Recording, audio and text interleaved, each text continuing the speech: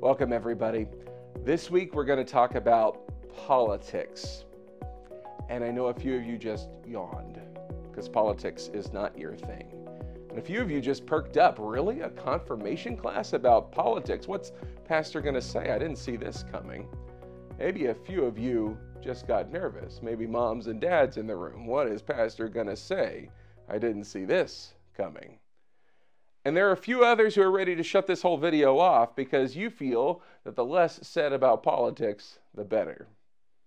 This is a pretty short video, so I hope that you'll stay with me because the first thing I have to say about politics is that it's probably not what you think. Politics have been around for a long time, and so is the Greek word polis, the Greek word that gives us our word politics. The Greek word polis is just the same word as city. And so you get towns like Indianapolis. In the state of Indiana, the word polis shoved on the end of it gives us Indianapolis, Indiana City. So the capital of Oklahoma is Oklahoma City, and the capital of Indiana is Indiana City. It's just they made it fancy because they used a Greek word at the end of it. So a polis is a city, and politics are the activities it takes to take care of a city. Politics, in its truest sense, is does the place you live have a fire department who comes when there's an emergency? Does it have hospitals? Have resources for poor people who need help? Are there roads to drive on? Are people safe from invaders?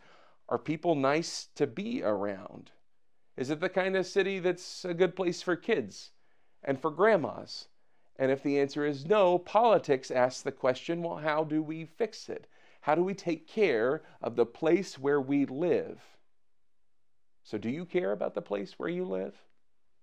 Do you want it to be the best it can be? If you said yes, well, then you care about politics. It's why kids run for student council. It's why grown-ups serve on school boards or homeowners associations, because they care about the place where they live and they want it to be the best it can be. And there's a fascinating passage in the Bible. In Jeremiah chapter 29, you can flip there, but let me set the stage for you. God's people are in trouble, so much trouble that God told them they can't live at home in the promised land anymore. You remember how God kicked Adam and Eve out of the Garden of Eden because of their sin? Well, the sin of God's people got so bad later that God kicked them out of the promised land in a similar way. He sent them to live under a foreign king in a foreign land. They were far from home. They weren't in charge anymore, and life was rough. This time in the Bible is what's labeled as the exile. And you've probably gone into exile too. Every time you've had to be sent to your room or go to timeout or stay after school in detention, you're in exile. You're somewhere you don't want to be, doing things you don't want to do, and you don't have any say in the matter. But you know it's going to end. Timeouts don't last forever, and neither does the exile. So God's people are in exile in the foreign land of Babylon. They've got these awful kings who worship these awful false gods. Some people die on the trip. Some people die once they get there. And people can't wait to get home. But in Jeremiah chapter 29, God sends these people a letter. And it starts in verse 4. Thus says Yahweh of hosts, the God of Israel, to all the exiles I have sent into exile from Jerusalem to Babylon, build houses and live in them. Plant gardens and eat their produce. Take wives and have sons and daughters. Take wives for your sons and give your daughters in marriage, that they might bear sons and daughters. Multiply there and do not decrease, but seek the welfare of the city where I have sent you into exile, and pray to the Lord on its behalf, for in its welfare you will find your welfare.